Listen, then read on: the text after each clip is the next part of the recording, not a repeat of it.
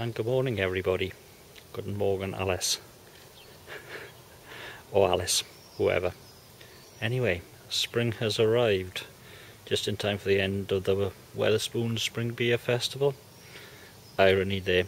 It's a Saturday, it's the 20th of April 2013 and it's 06:45 British summertime. On the way to Newport, finish up the Wetherspoons Beer Festival, maybe pop into the Pen and Wig for some Tiny Rebel. Fantastic local craft beer. For all those in America, you know what craft beer is. Oh yeah, planting has begun. 9 rows of Desiree and 2.5 rows of, can't remember what brand they are, but it's red heat treated onions. And if I'm in any state when I get back today, the white onions will go in.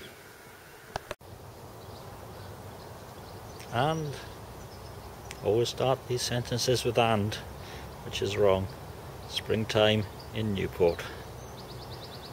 Coffee to start, at coffee number 1 I think. Here's Superior coffee. First stop of the day. Well, they have the emergency beer gazebo.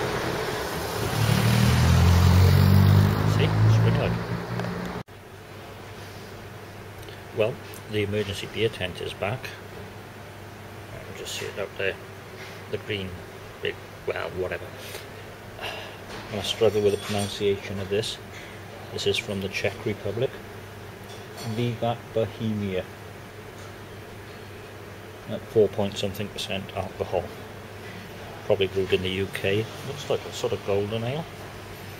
Anyway, got an emergency breakfast on the way.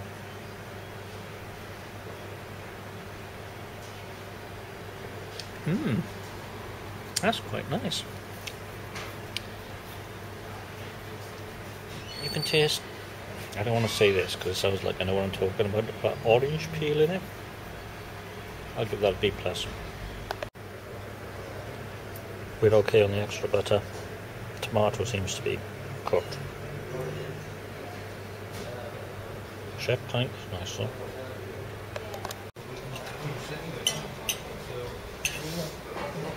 It's been a while. Chimay Blue Label, weighing in at a rather hefty 9% alcohol by volume. And Belgian Trappist brew.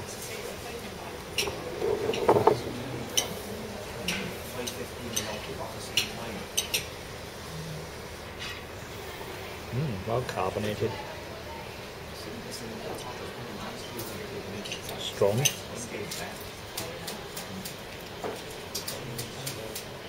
Not much of a finish, but you can feel the alcohol in the back of the throat. More of a winter brew, I would have said. B+. And I've relocated to the John Wallace Linton. There's some guy riding a bike in the Tom Toyer. Charity, so I coughed up. Anyway, back to the beer fest. Titanic Brewery Molly Brown Ale at 4.6% alcohol by volume.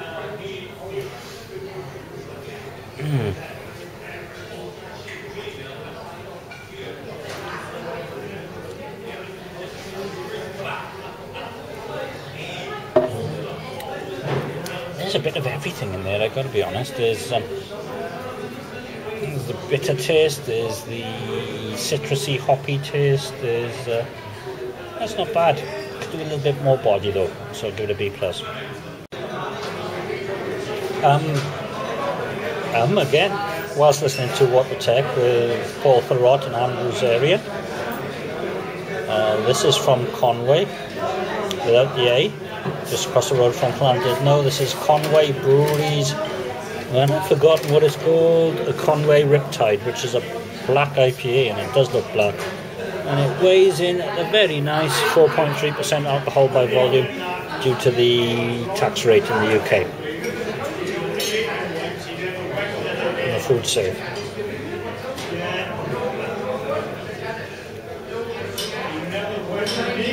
Now that is a good IPA. You It's solid, it's full of body. The dark, burnt, bitter aftertaste. The finish goes quite a long way down the throat. Quite a wow. Hats off to the North Walians. That's B++. Sadly for sale, but happily it's spring. See if they've any tiny rubble in there.